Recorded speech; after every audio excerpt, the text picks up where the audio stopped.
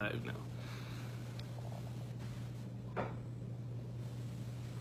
Hello, guys. All right, so we're getting started now. This is Gus. We just finished a panel with students a moment ago, and that went really great. I think we covered a lot of information that it's relevant to all of you who are thinking about applying to AUC or who are thinking about medical school in general terms. So we covered a lot of good information. We had a great panel of students.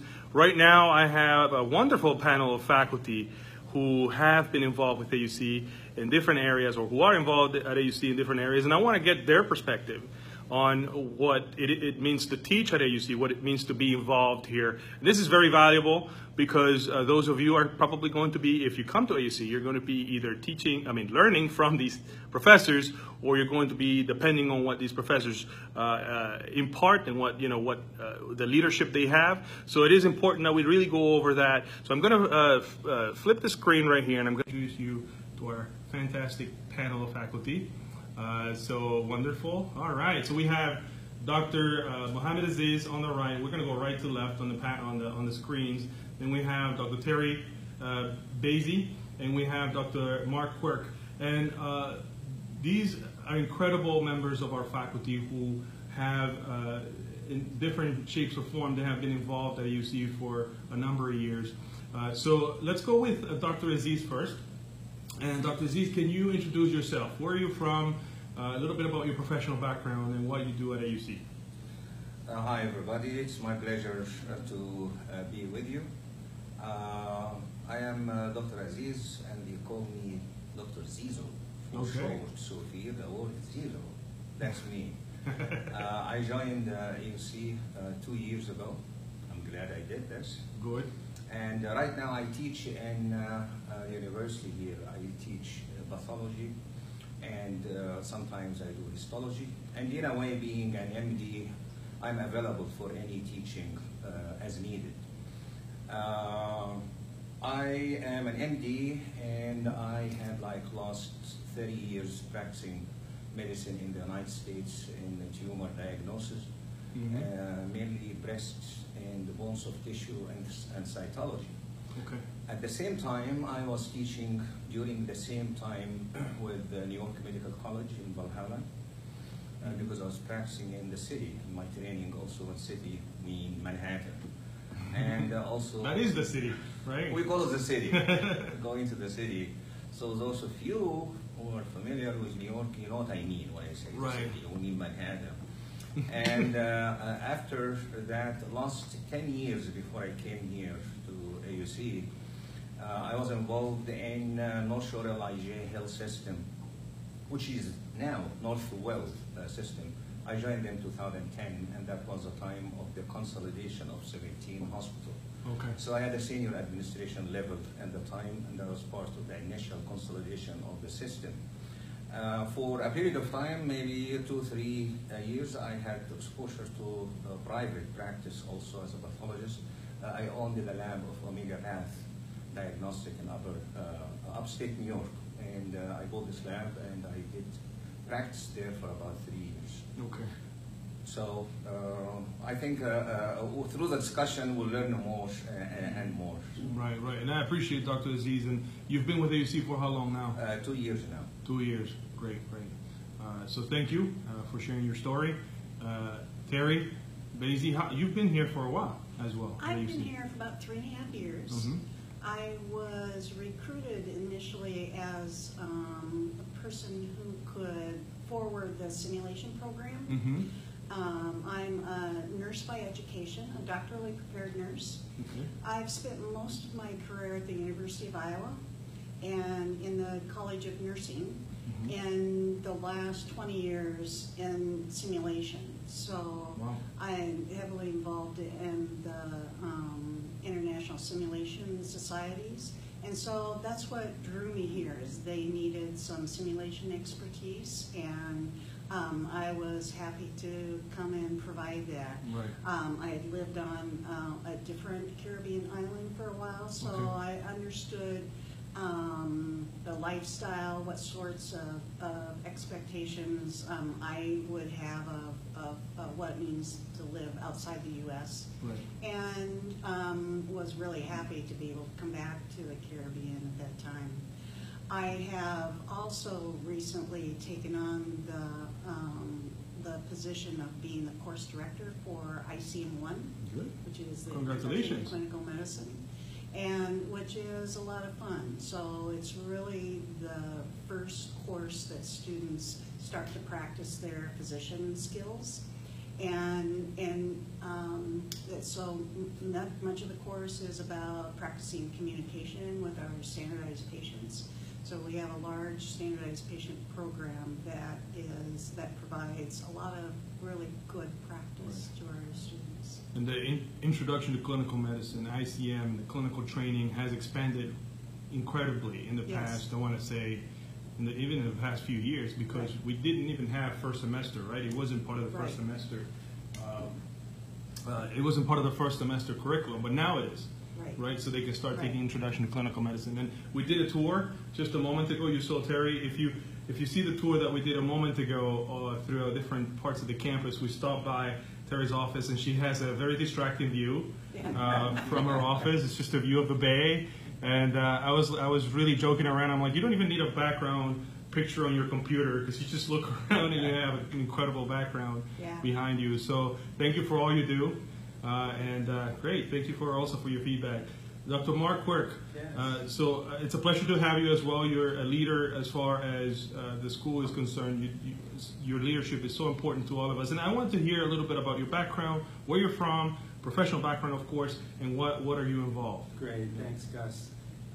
It's really an honor to share the table with these two faculty. Both Zizo and Terry are tremendous faculty members, and really, I think the best of teachers that I've been exposed to. And I've been in medical education for quite a while. I'm the Senior Associate Dean for Medical Education here at AUC. I've been here just a little bit around the same time as Terry, so about 4 years in one way or another. I became full-time about 3 years ago. Before that, I was consulting with AUC. And before that, I was a vice president at the American Medical Association, where I was the director of a program called Accelerating Change in Medical Education. And we really reached out we had a grant program where we had applicants from all of the medical schools in the country, the U.S., and we chose, at the time, 12, it was now up to 20, schools for really their innovation in medical teaching and medical education, and awarded them over $1 million each, worked with them in a consortium. The reason I went into that a little bit is to just let you know, as students, prospective students out there, that our faculty and our curriculum are really second to none. And that's based on my experience, I think, with a lot of different medical schools. So I was with the AMA for a while. Before that, I was 35 years at the University of Massachusetts Medical School, where I was on the faculty in clinical departments, pretty much all of the clinical departments. I was a vice chair of a clinical department. I was associate dean at the school. And again, it was a long experience, great school. But again, I feel AUC really does a great job with curriculum. And we'll talk a little bit more. My own background, I'm a medical educator and educational psychologist by training. And again, have been in medical education since 1977.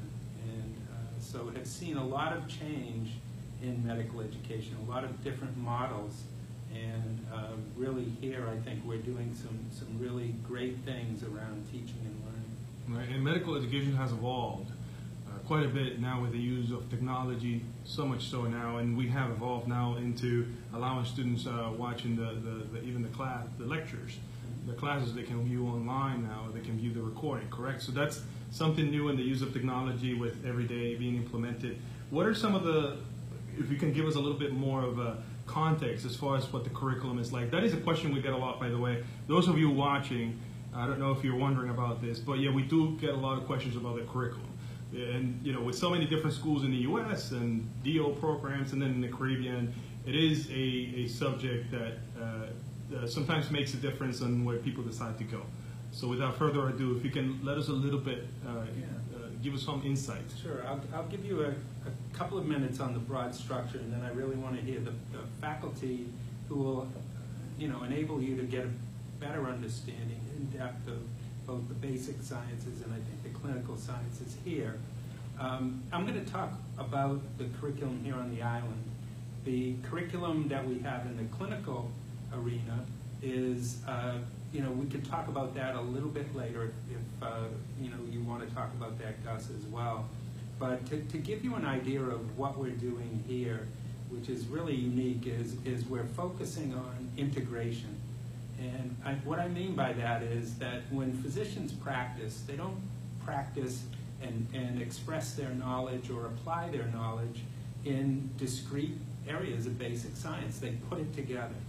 And that's the key to clinical medicine, is to put together your knowledge base so that you can effectively diagnose and treat and manage patients, as well as deal with populations of patients. So we realize that here at AUC, and instead of the traditional disciplinary silos or boundaries, we're moving toward an integration platform where our semester faculty are working together to teach topics or content areas like molecular and cell biology and anatomy and histology, and putting those together rather than doing them separately. The idea is to do that and especially focus on cases, because cases are really authentic learning. And that's where our learners are going to be applying their wares, applying what they know and their skills to patient care. So as Dr. Aziz will tell you, that's what he's done for all of his life, is to put material together and to solve problems. And that's really where we want to move in terms of our early stages of curriculum. Not to do things in such a separate, segmented way, but to really start to bring together our students' knowledge so that eventually you gain and you gather things in a way that really becomes an expert way of thinking. And that's what we want to do, is focus on expertise. And some schools are doing very similar things in the country. Right. Others are doing it in Europe. But case-based learning has really become popular as we're moving ahead in medical education. And I believe we're really second to none in putting that together with our group of faculty. So great. I think that broadly gives you an idea of what the preclinical curriculum looks like. And maybe Terry could tell us more about ICM, and certainly Zizo can get into, I think, a lot of the details around histology, which he taught for a year for us. And tremendous teacher in pathology and histology, and has that integrative perspective. Excellent. Thank you, Dr. Quirk. Yes, that's actually a great segue. If we can go right into your daily routines as being professors and teaching. So let's go with Terry. Terry, so what is typically a day in the life of your as a teaching ICM, and what students can expect? Right, so there's an ICM course in every semester that the students are here. So beginning with ICM 1, where we really focus on the patient being the center. And so we have students learn and practice patient-centered interviewing. And we start a little bit on the physical exam. ICM 2, 3, and 4 each take a part of the body and really talk about more in-depth parts of the physical exam, and continue to have students practice very specific techniques, whether it's how to discuss sensitive topics with patients, how to encourage or motivate patients to change behavior. So every course really takes on a different part of that. And then ICM 5 really is a large course that they do a lot of simulation in. So that's their way to have people, all students get the same experience with a simulation, right. And then as preceptors, faculty are in with the students, they're able to guide and correct, unlike you could do in a clinical situation with a patient. So right. there's a huge advantage to our fifth semester students being able to do simulation. Absolutely. In third semester, Mark was talking about our integration simulations. We have, for the last 5 semesters, created a new case around the third semester classes, which means microphysiology, pathology, and ICM 3. Okay. And one of the content that's shared across all the courses is talking something about the lungs, especially physiology, pathology, and of course micro, they talk Right. about microorganisms no matter where they are. Right. So the faculty get together, create a case, and then we present the case to the students. And what happens, and that's usually, so far, the student's first example with high fidelity simulation, is the students say, oh wow, now I understand what it means to have to think on my feet at the bedside. Right. And now, I don't know that I've been studying correctly, because you expect me to think about microbiology while I'm interviewing the patient and Right. put all of these together, and it's an amazing experience. That's great. After they do the simulation, then we spend an hour debriefing with the faculty from each department. So helping the students bring that all back together to help them put that patient story together and talk about what's going on. So it's a great experience in integration. And as course director of ICM1 now, we're developing the same thing. And because it's all about the patient, all about the patient's story, so that's really where we started with the case. Right. And are developing, so what parts of this case, because people have had this content in anatomy, what are the cues that the students have to listen to? Right. And then is there a genetic part to this case? Right. You know, and bringing in parts of each course that the students are taking during their first semester. Right. And so we will roll that out for the first time in July. But we really see forward is we'll be making a new case every semester, and at least the first semester having several of these integrated case studies every semester. So our simulation program is growing. We're always looking at how to engage students and make it interactive and something they can hook their experiences to. And they have all the takeaways before going into clinical medicine. So they have the opportunity to work with, in this case, the simulation equipment, the simulation men, the sim men, and they can practice all different cases and situations. I was really impressed. I mean, I'm not an expert on the subject, but there's video, for those of you watching, there's video when we were doing a tour of the clinical lab, the Introduction to Clinical Medicine lab, and the simulation men went into cardiac arrest. And it was code blue, and the students came in and they were doing all these different procedures to bring the patient back, which was the simulation. So the patient can die. There are definite things that are part of the learning experience, but at the same time, it's not. You're not actually affecting a real person's life, so you're preparing for that, of course. So I think that was really vital for me as an spectator, I guess, you know, watching this, and I think those of you who are watching and thinking about medicine, I recommend that you watch those videos. And again, Terry, you have an incredible passion. I can sense how passionate you are about the subject, so that speaks a lot about our faculty. Dr. Aziz, go ahead. One more thing, sorry. No. And I've been attached to several major medical schools in the U.S., and they don't have simulation centers like this. In my experience as a nurse, the medical schools were coming into the nursing schools to utilize our equipment because they just weren't there yet.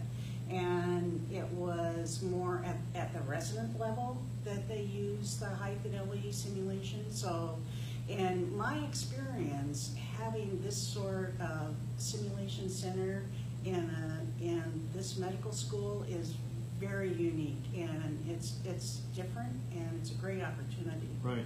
Thank you. Yeah, I've heard that from other, even when we have pre-med advisors and professionals from other schools, they come in, they do say, I hear that is a common comment that I hear. So we have a question before we go, Dr. Aziz. We have a question here. Someone's asking, how does student go about getting involved in research? How early into medical school can someone start getting involved in research? I don't know if this is a topic you may be familiar with. I can get involved. Oh, so perfect. Okay, so Dr. Aziz, take it away.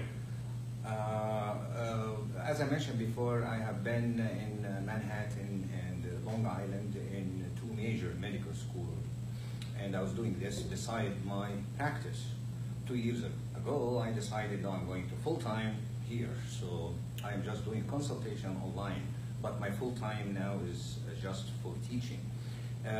We can talk about teaching when the time comes, but to answer specifically your question, I have been dealing for more than 30 years with students, residents, fellows, even junior attendings rotating in our hospitals, and at some point, as I said, I was running a major department in 17 hospitals. So I had exposure from all levels.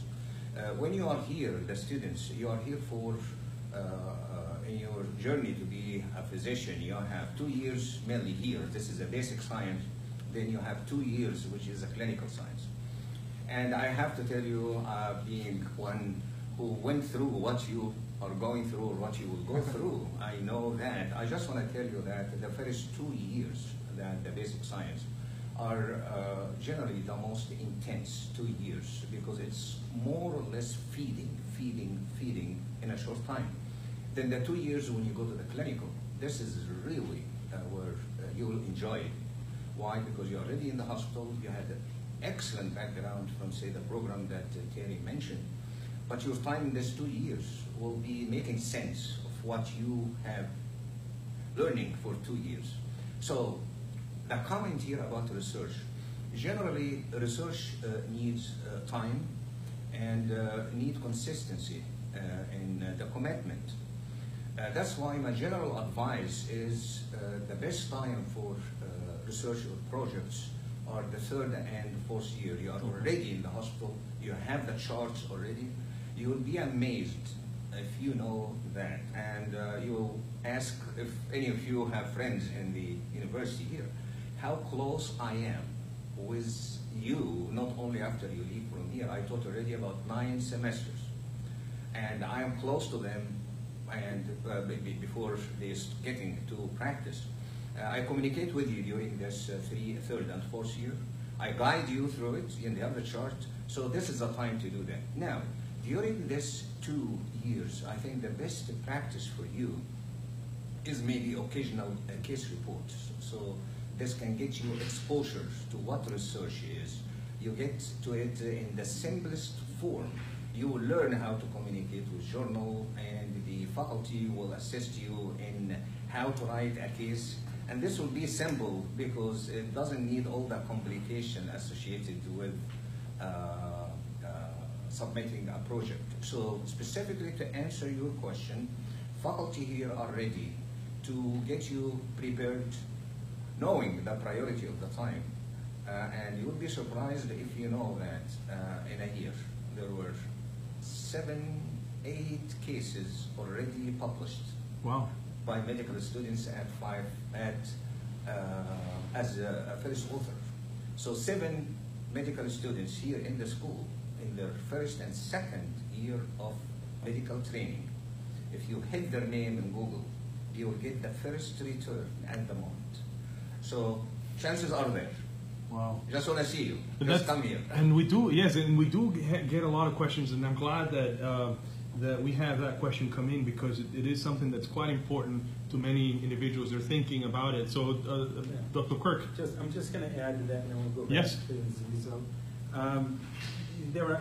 I think that's an absolute good portrayal, because students can start very early here and work on research And it can be research in medical education. And just to give you an example, if people want to check the special issue of Medical Teacher that's coming out in August, it's a highly respected journal in medical education. We have one of the articles in there, and the special issue itself features 5 articles by people, faculty who are associated with AUC.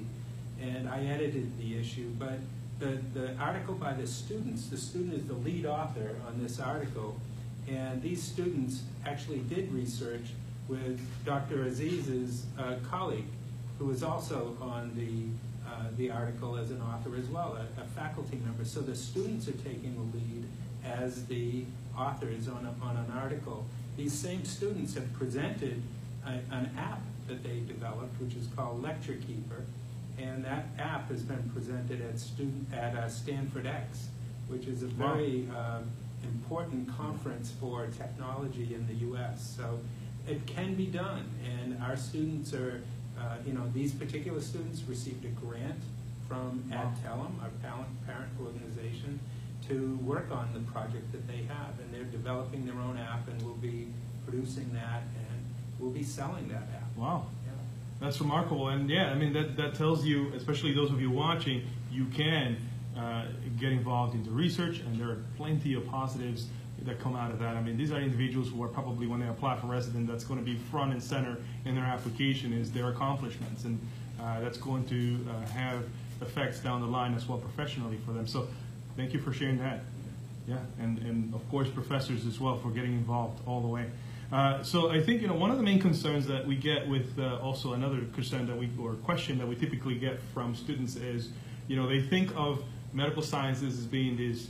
I think they have an analogy for it is like drinking water out of a hydrant.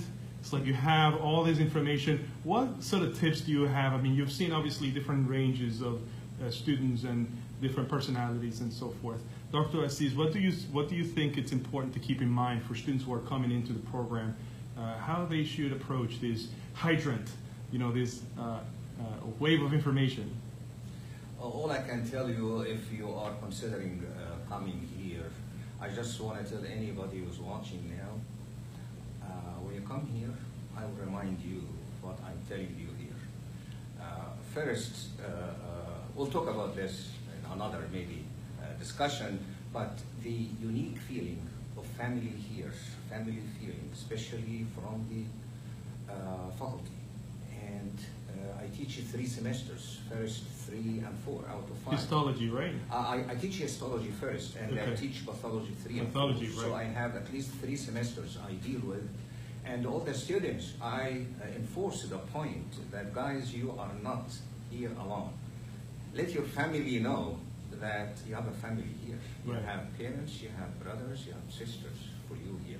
Now, why I'm saying this? I'm saying this because when we teach here, we put ourselves in the place of the student. When I teach, I consider myself, I am there, what I'm thinking, and what I would like and what I don't like. One of the philosophy of teaching here is, we here in the university, we make sense of what you are learning. You will not find us here. We don't have the style of projecting slides and reading the slides, no. The student should know why every slide is projected. And here it brings us to the point that Mark mentioned, the integration. I know we're moving now more and more.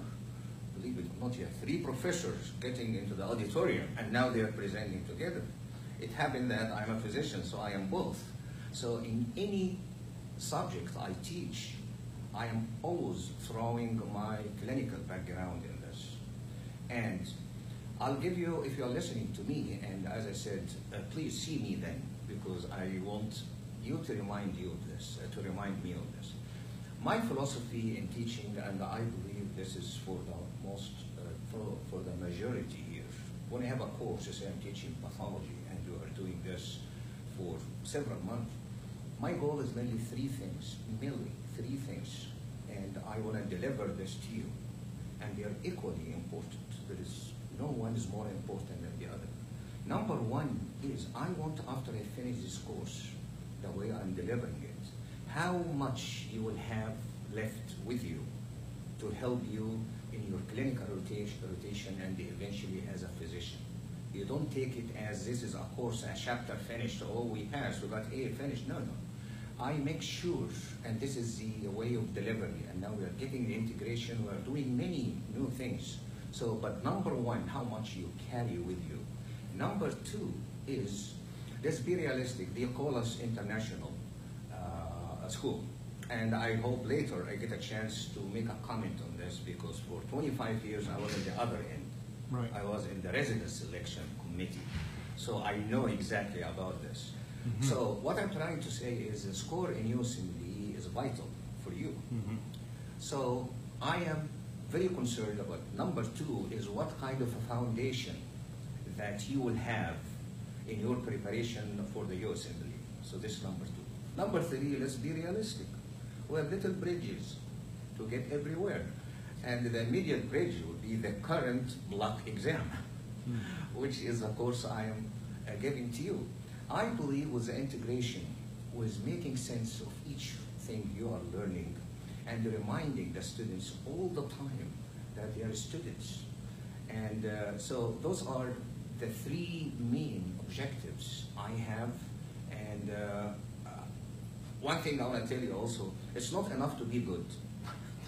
Because I tell you, our school is good. And the proof is, and Dr. Work, of course, can you get into this, our matching for residency, first matching, we are above the 85, which is better than many schools in the United States, and the USMLE, we are also above the 95 first score. That's but right. To be good is not enough, because you need to maintain how good you are, and there's something called we can be better, and this is what we are trying to do. Right. So I'll stop here, and we'll be open for. No, that's great, and we're very proud. You mentioned the residency placement rates. We do have that information posted on our website. So those of you watching, definitely, that's a good referral to that. Go to our website, check out the residency placement information. 85%. That's something that we're really proud of. Also, the USMLE, we're doing really well. Our students are, you are, of course, as professors, doing a great job, because our students are doing well on the back end of it, and doing well with the USMLE. And USMLE, by the way, United States Medical Licensing Examination, those of you who are thinking of medical school, that is, and you're going to hear that a lot, that's how you're going to be able to become a licensed physician.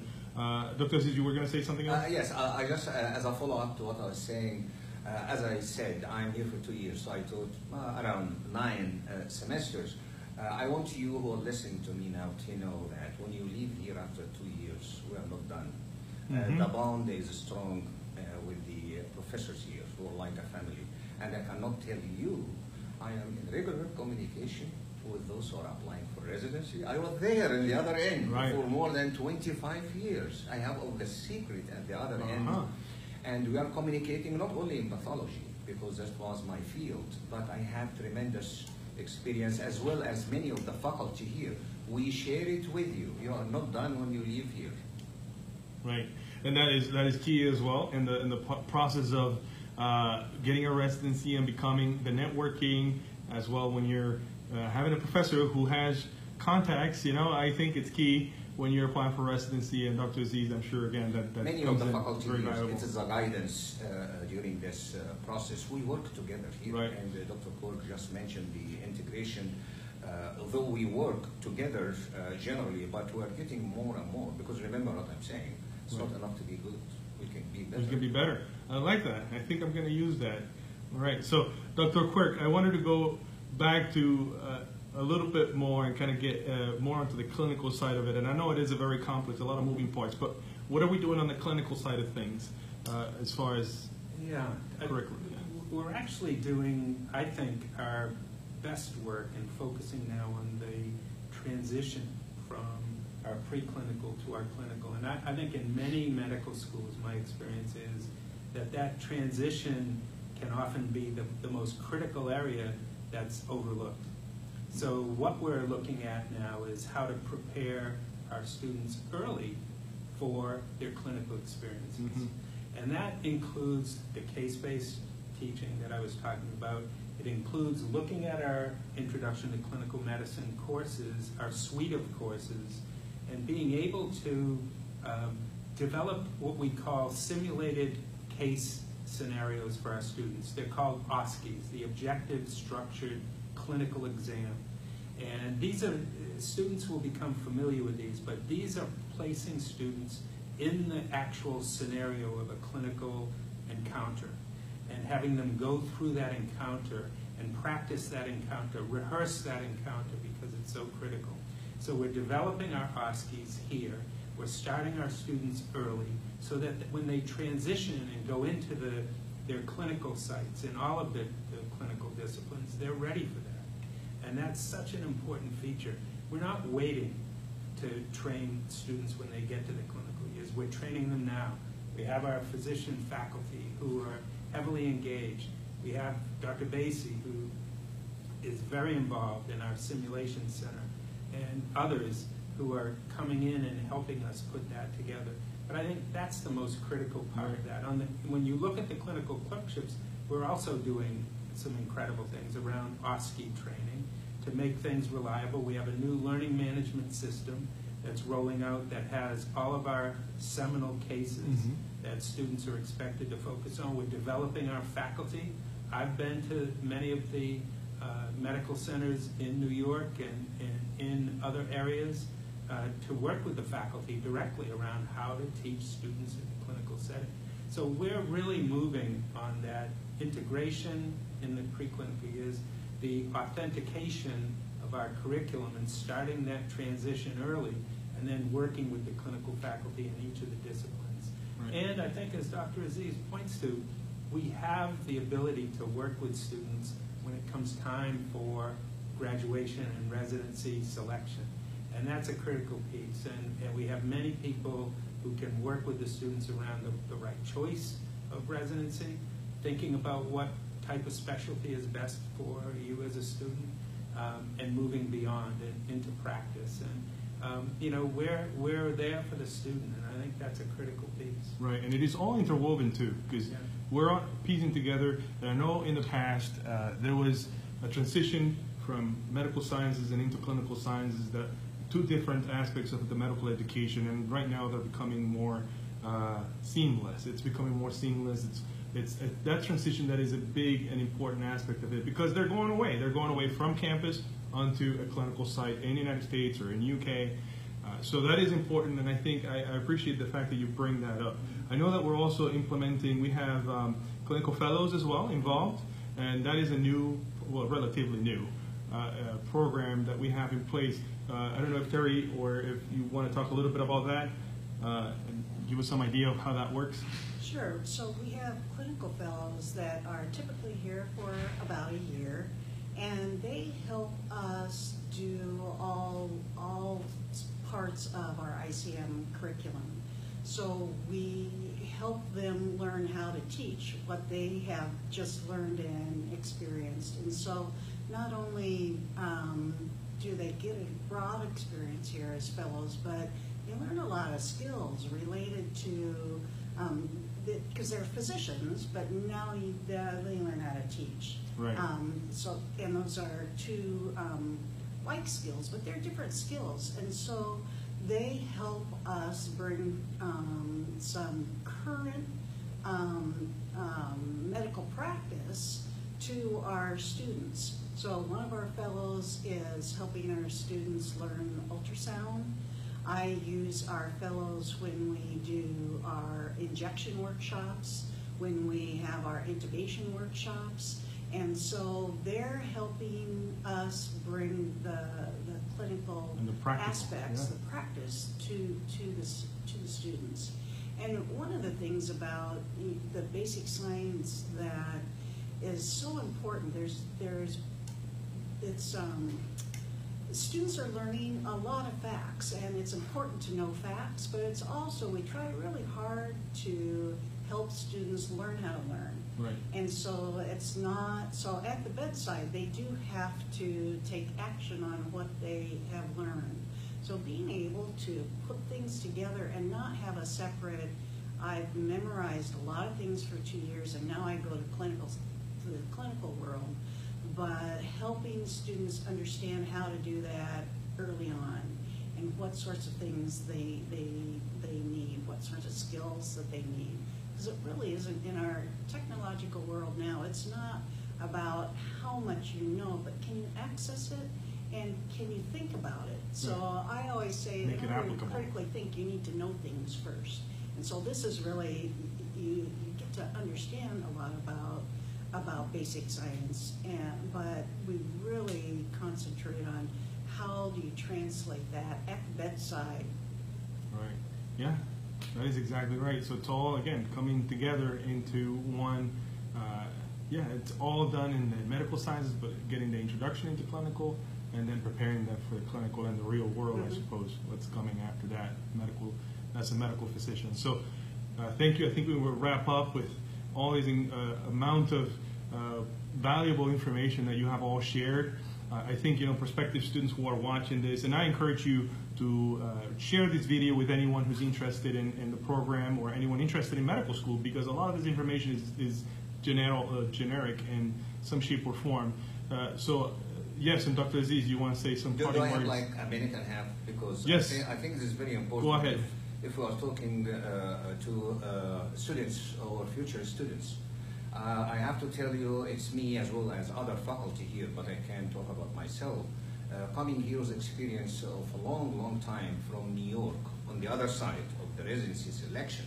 I want to tell you, when you come here, you are called the so-called international graduates. I have to tell you, being there when I'm looking for 16 positions, say residency, there's a process. We have 800 applicants and we have stages to go through it. Believe me, and I know what I'm saying, AUC comes absolutely at the top. And even for us, because for a long time, I established the criteria for moving from step to step. I have to tell you, you who are listening to me, or you who are graduated and now you are in the hospitals, we think of AUC actually is maybe at the bottom of the American schools. We don't even look at it as international school. And I know this very well because we do the residency matching every year. So I want you to understand this. It's unique. The reputation of the hospital, of the school, is absolutely, I don't think of it really as an international school. Great. And I always, if I can add on to that, I like people to think of this as Plan A. An international medical school doesn't have to be Plan B, because this is, the faculty here are great, the experience is great, there's all sorts of reasons why people really should have this on their Plan A and not just a Plan B. Absolutely. Right, and you're the token of that, of the faculty, the value that brings into the education. So again, I can't thank you enough for taking the time to do this. I know you have very busy schedules, and students appreciate it very much. So thank you. I hope that we can get to connect with you later on. But have a great day. Those of you watching, thank you as well. Good night.